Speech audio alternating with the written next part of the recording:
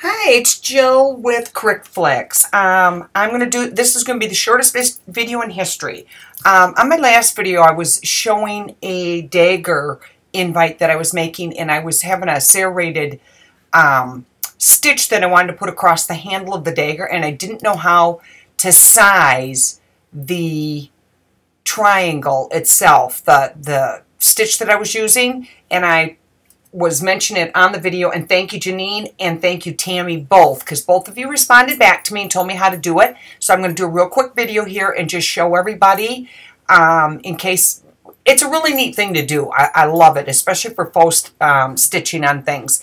But I do not use these cuts the way that I would use them because I didn't know how to size them. And now you guys told me, and it's a piece of cake. First of all, I'm going to go in here. I just made a box, just a random box, and I'm going to color it a random color.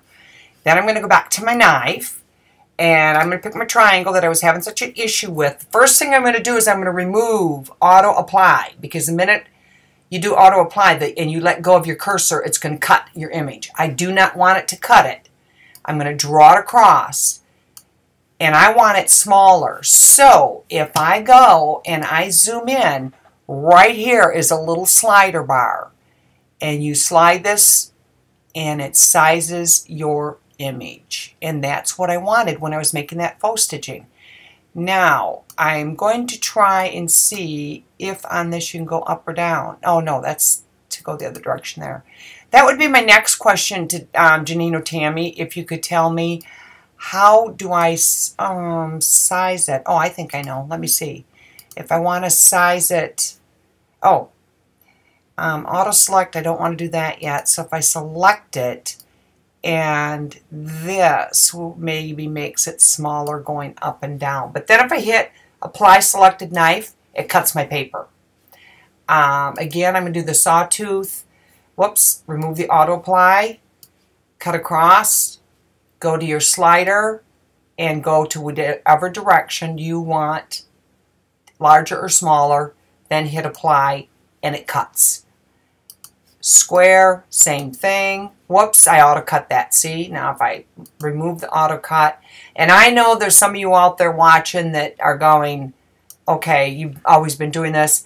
I never knew until you guys told me. And I think when I made it the other size the other day, it was purely accidental.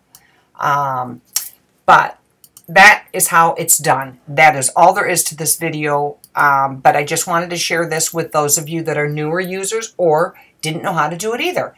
And I guess for right now, that's going to be it. I would like to tell everybody to have a very, very, very, very Merry Christmas and a Happy New Year.